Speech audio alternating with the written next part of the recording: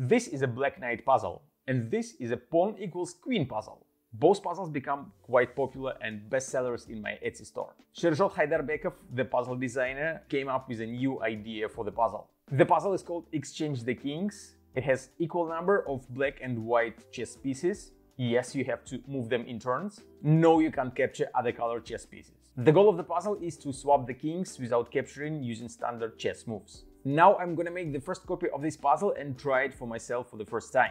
I'll print the board for the puzzle. I have plenty of chess pieces printed already, and now I have to cut some wood to make these wooden tiles. I'll be using the Elga Laser Alpha MK220W.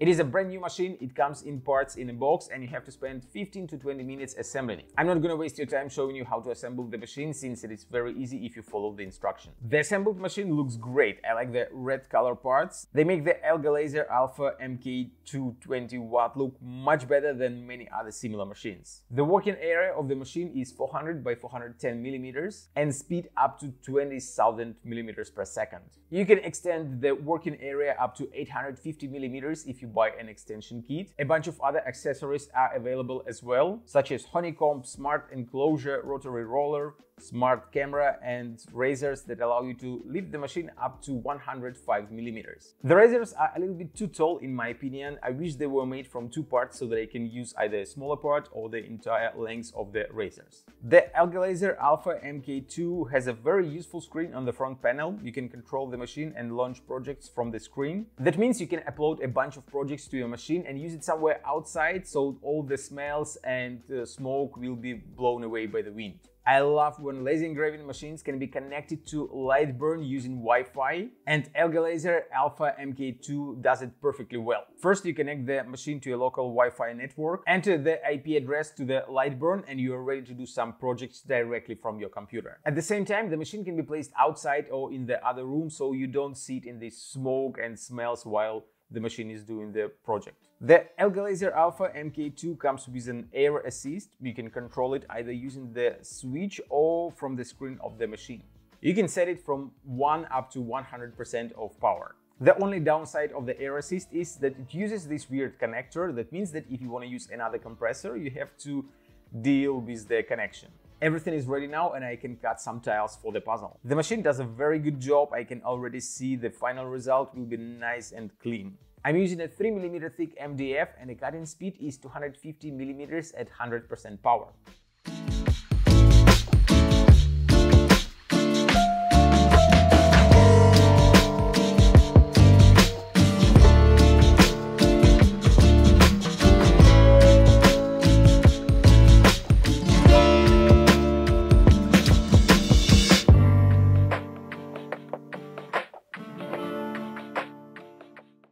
So now let's take a closer look at the result. We have plenty of parts and all of them look very nice and clean. Elga Laser did a great job cutting the tiles. Now I'm gonna glue these two frames and try to play the puzzle.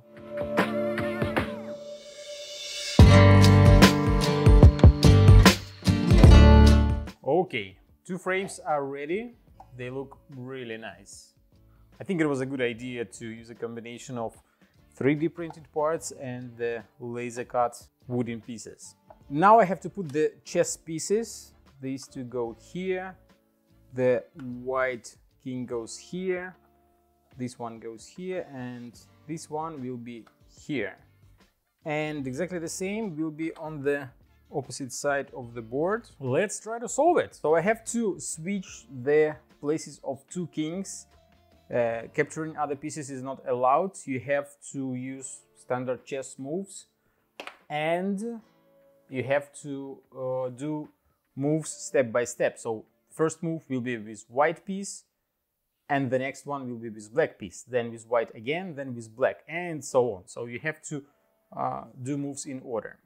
So let's start. The first and obvious move will be to move the white king here, but the next piece will be black, either this one or this one. If I move this one, there is no...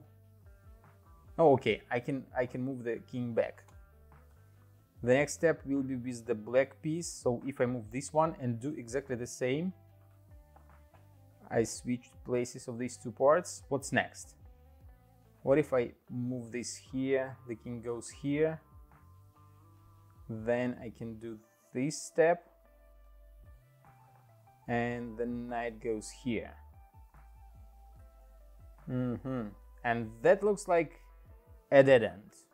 I can actually move this knight here and the king go, ooh, maybe that's not the dead end yet. So this goes here. This goes here. I can move this king here. Okay. This knight goes here. The next one will be white piece, so I guess this one. The next supposed to be black piece, and the next is white, and that is the dead end.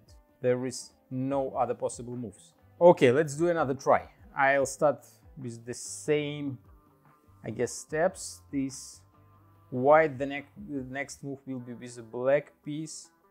I can, no, if I move this one, there will be a dead end. Then this one, the next is white king, obviously. The next step is a black piece. But here I have to think, either the black king goes here, or this part goes here. Okay, I'll move the black king closer to the position where it's supposed to be at the end.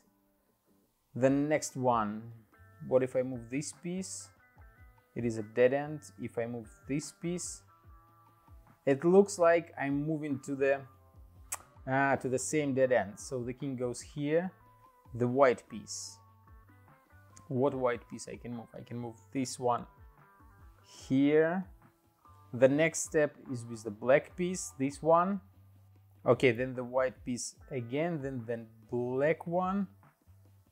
The white piece supposed to move next, but there is no way I can do that. Okay, yeah, it is a dead end again. Or maybe if I do this move, this goes here. The next is black. Okay. The next is white. No. Again. Okay. That is tough. Really tough. Another approach. Let's try again. There are only two obvious moves for the start, since you can move either the black king or the white king. That is all. I don't think that I can... Yeah. Oh no. Ooh, I can start with this. Okay. I can start with the white knight, for example. The next move supposed to be with a black piece. That's correct. The next one is white piece, but there are only two pieces they can move, either this one or this one. This one is obviously a dead end. If I move this one, there is still a chance that I can move this piece. Then this piece goes here. The next one is black. Oh, I can move this one. The next one is white. And the next piece is black. Let's try this one. No, not this one. The next piece is black and the next one will be white. So I have to think a little bit forward so that I know what will be the next step. So the next one is black. What if I do white and then black? And the next one is white again.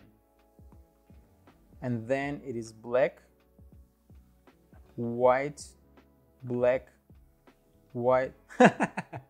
Okay, I went all the way back. Not as fun. Okay, let's move here, then this goes here. The next is white.